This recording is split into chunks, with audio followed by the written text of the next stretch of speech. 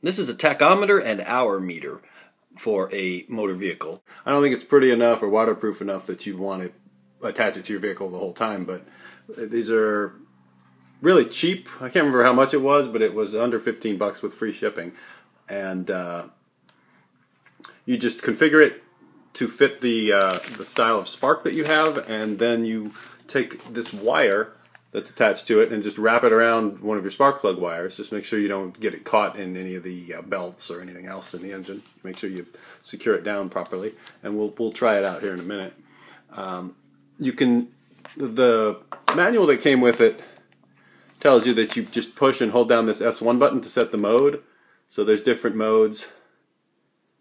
There's mode 1, 2, 3, up to 4. Now the thing I found out with these instructions is that they're wrong. So mode 1, it says the opposite. It says spark plug fires twice per revolution, but it really means you have 2 revolutions per spark plug fire. So that's what you'd want for most cars. And then number 2 is once per revolution. So that's if you had a Harley, I know they fire once per revolution, so that's what you'd want. And then number 3 is going to be twice per revolution. So, you know, for a regular car, you'd want mode 1. Harley, you'd want mode 2. Old Royal Enfield Bullet, you'd want mode 1. And then you're on your own with other bikes and cars, because I'm not sure what your individual vehicle will use. But let's stick it on the car and see what it reads. Alright, here's the setup. So I put the hour meter over here in a place where it's not going to get sucked into the engine. And you want to run the wires away from any spinning belts and things. And then I just wrapped the end of it around the spark plug wire maybe 10 times and then taped it in place with duct tape.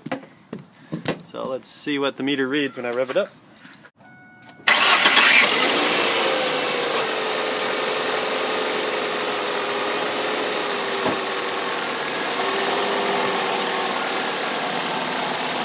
There we go.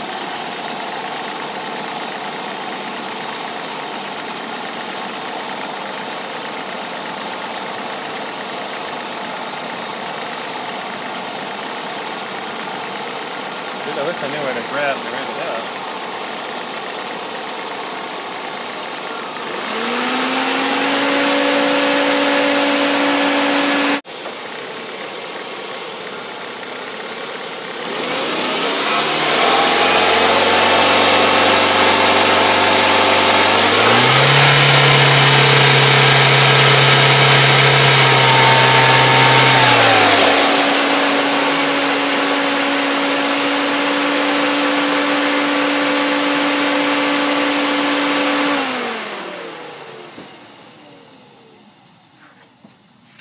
That's a pretty good look at it, and you can see that it's not instantaneous. So whatever RPM you're trying to set, like if you're setting timing or setting something else or trying to set your idle speed, you want to give it 10 seconds to catch up with the engine. It's a little bit off, but other than that, it's pretty cool.